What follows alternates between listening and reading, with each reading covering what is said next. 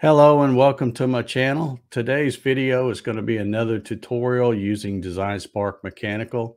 Today I'm going to be showing how to use the Move Create Pattern feature as well as some other features. And if you want to follow along, you can get the PDF file. There's a link down in the video description, and you can either download that or just open it up and draw this right along with me and follow it all. I'm trying to keep these video tutorials where it's easy for somebody to just draw along with me and follow along so that they can learn this at a slow pace. So let's take a look and see what the PDF looks like, what we're going to be drawing today. Here's what I'm going to be drawing up today. This is some kind of a bolt flange, and I'm going to, if you scroll down here, you can see this is the drawing with the dimensions that I'm going to be using to create this. So let's get started. Okay, so I've got my DesignSpark Mechanical open over here, and I've also got the little keyboard gadget down here so that you can see what keys I'm pressing. You can see when I hold Control, it'll light up, or if I hold the center button of the mouse or left mouse button or whatever, that'll light up so you can see what I'm doing. So let's go over here and open up File, New, Design, and then I'm going to come down here and hit this icon, eye icon. That's the same as hitting this plan view here. And then I'm going to try to keep this scooted over like this so you can that won't be in the way of that keyboard. So one last thing I need to do before I start drawing is I need to come down to DesignSpark options. The drawing I'm going to be using today is in metric. So I want to come over here and change the units from imperial that I keep as my default and change that to metric. And that's all in millimeters now. So we'll click OK. And move this back over.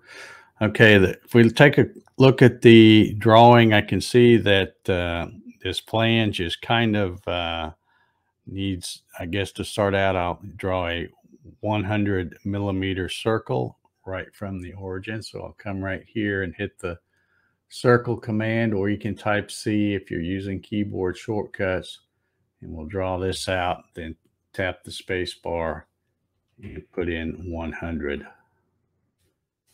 I'll hit the Z to zoom extents and also scoot this back over. And when I pan this like this, if you see the keyboard down there, I'm holding the shift key and the middle button of the mouse, and that's what I'm using to pan.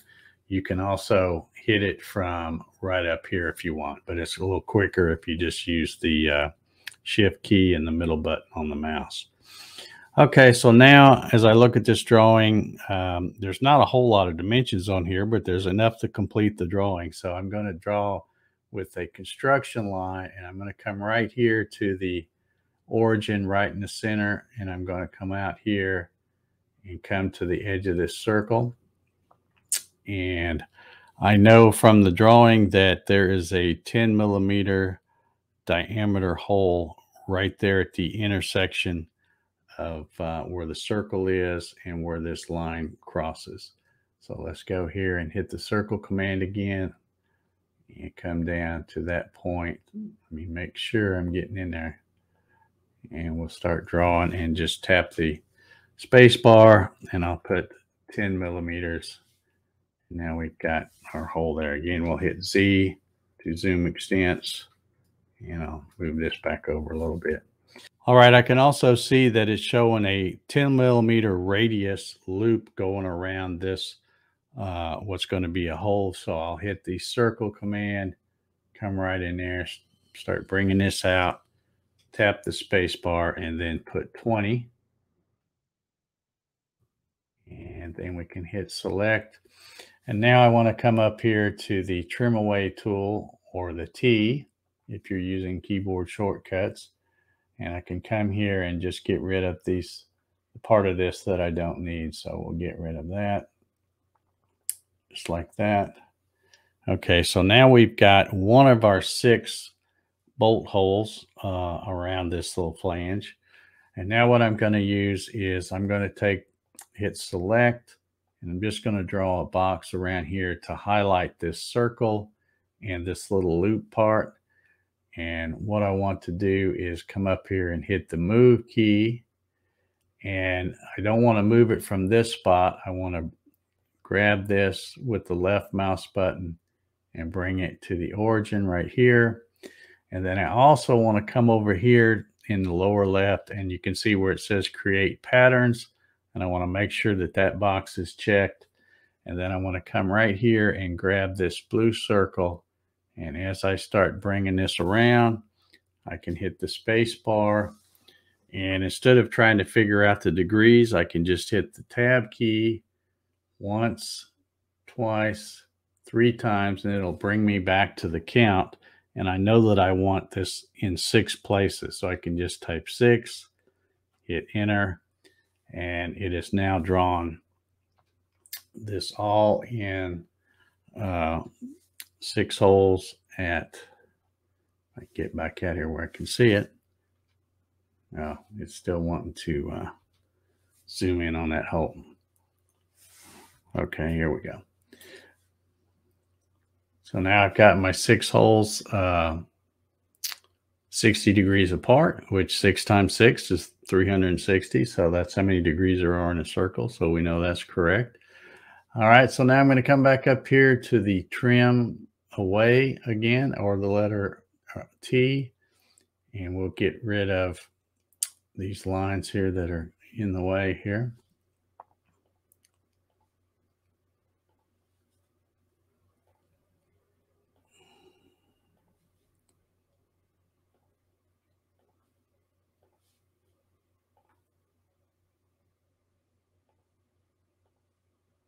Okay.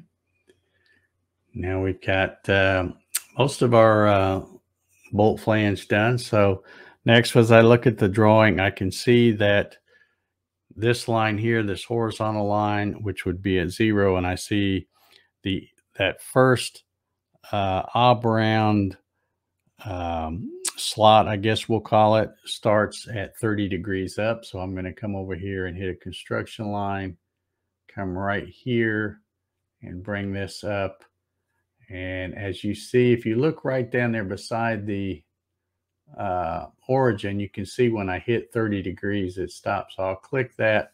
And then just to be sure, I'll type in 30 and to make sure I was exactly on 30. Okay. Next, as I look at that drawing, I can see that the outside radius of that oval slot says that that's 40 millimeters. And I also see that the slot is showing that it's a radius of 5 millimeters. So I know that means it's 10 millimeters wide. So what I need to do is the 40 millimeters would actually be an 80 millimeter diameter circle. And then if I want to find the center line of that oval slot, I know that that's going to be 70 millimeters, because that's going to be halfway through the middle of that oval slot. So I'm going to hit my circle command here, and I'm going to come down here to my origin, and I'm going to start pulling this out, and then I'll hit the space bar, and I'm going to type 70 right there. Okay, so now I know the intersection right here is going to be where the first part of that slot starts. So I'm going to zoom in here so I can see this good, because I've still got my snap on and I don't want to hit here. In fact, I think I'll just turn that snap off so that I can more easily hit the right spot right there. So now I'm going to hit that, pull that, start pulling that out, and then tap the space bar. And I want that to be 10 millimeters. Okay. Now I know that looking at my drawing that the other end of the that oval slot comes up this way, and it's 45 degrees from this line. So I'm going to hit my construction line again, come back down here to the origin, start working my way up. And I'm going to end up, what I'm looking for is 75 degrees on that little thing down there by the origin. And that would be from the 30 degrees plus the 45. So that would equal 75. And again, just to be sure that it's exact, I'm going to hit tab twice to get to that and then put the 75 in there. So now I can come up here and hit my circle again, or the letter C, and come in here and make sure I'm hitting right at that intersection and start drawing my next circle. And that's I'm gonna hit the space bar and then put 10 millimeters. Now we've got the beginning and end of that first oval slot. Okay, so we'll hit select, and then I can come up here and I can get rid of this 70 millimeter circle. I don't need it any longer.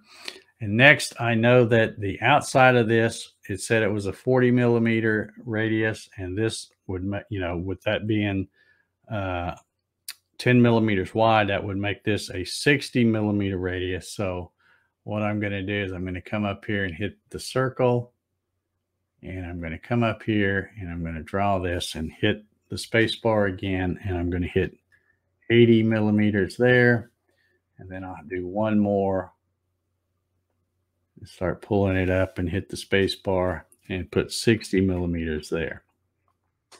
Now I can come to these circles here, and I can hit the trim away tool, and I can get rid of this and then all the other parts of those big circles that I don't need anymore. And there we've got our first slot. So now we need to use that create pattern again to rotate that around. So again, what I'm going to do is I'm going to hit select, and I'm going to highlight the lines of this oval slot, and I'm going to hold control down so that I can hit all of it. And now that I've got that highlighted, I want to hit the move button again, or you can type the letter M. And now I need to move this back down to the origin. And then I also need to come over here and make sure that the create patterns is checked. So I've got that checked. Now I can grab this blue, and as I swing this around, I can hit the space bar, and I'm going to just hit tab 3 times until I get to where the count is, and I know I need 3 of those oval slots. So I put 3, and when I put that, you can see that even has the dimension there that they are 120 degrees apart, which would be correct because 3 times 120 is 360. So that would be our part right there. So now I'll hit select. Okay, next, before we move on and make this into a solid part, we want to put our dimensions on to double check ourselves and make sure that we have all this correct. What we can do here is we can hit from here over to here, and you'll notice that that says a radius of 50 millimeter, which that is correct, but our drawing shows a diameter. It shows 100 millimeters diameter. So what we can do is we can come over here to where this measurement says radial, and we can click on that and drop this down, and we can actually change that to diameter. And now if you look, that says 100 millimeters diameter on there. Next, we'll come up here and we'll hit these 2 construction lines that we drew. There's our 30-degree angle, so that is correct. If we come over here and hit these 2, we can see we've got, now let me try, I'm trying to keep this small enough that it's not in the way. There we go. Okay, now we can also, let's see where, yeah, we can hit this hole right here, and that one is 10 millimeters. We can highlight this little loop out here and see that it is a 10 millimeter radius. And then we can also come up here to where this oval slot is and hit that and see that that's 5 millimeter radius for there. And I believe Okay, we got one more here we can hit, because this one was on here to tell us the outside radius of that oval slot. So there's 40 millimeters. So that looks like we have it all correct. So now we can come over here and hit select, hit the 3D mode. And again, you see we've got some stuff in here we don't really need. So we can hold down the control key and highlight all of these areas inside these holes and slots that we don't really need any material in. And we can highlight all those and just hit delete, and that'll get rid of those. Next, if we want to get the dimensions out of the way, we can turn those off, and we can also turn our construction lines off. And we can come up here and hit the home to flip it up. I'll highlight this face here.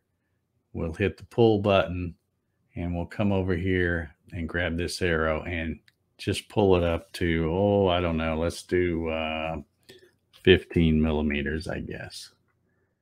I don't really know how thick this was in the drawing, but because they're basically just showing you how to do the sketch. But anyway, we'll make it 15 millimeters. Then we'll hit select, and then we'll hit the plan view again. And there is our 3D model, just like the original PDF. All right, that's going to do it for this video. If you got anything out of this video, please leave it a thumbs up. And if you haven't already subscribed to my YouTube channel, be sure and subscribe and hit the little bell so you get a notification every time I upload a new video. And be sure and follow along. These are meant to be little exercises for people to help learn DesignSpark Mechanical. I think it's a great free software for 3D modeling, and it's useful for a lot of things. So if you're wanting to learn this, be sure and subscribe, hit the bell, make sure you get a notification, and then download the PDFs, and you can follow along as I draw these, or you can draw it as many times as you want over and over, even until you get to where you can draw it without watching the video. So anyway, thank you all very much for watching, and until the next time, we'll see you later.